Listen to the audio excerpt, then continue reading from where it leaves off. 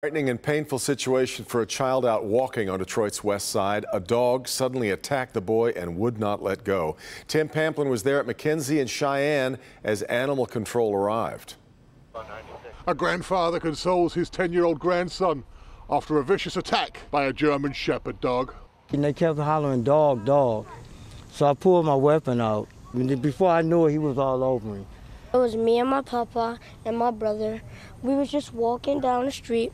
That's when this young female German Shepherd attacks the young boy, biting him in his abdomen and his arm. The grandfather was helpless. I was on the lady's grass. He was just biting me. I couldn't shoot him because the dog was on him, and I would have shot the dog, but it hit him also.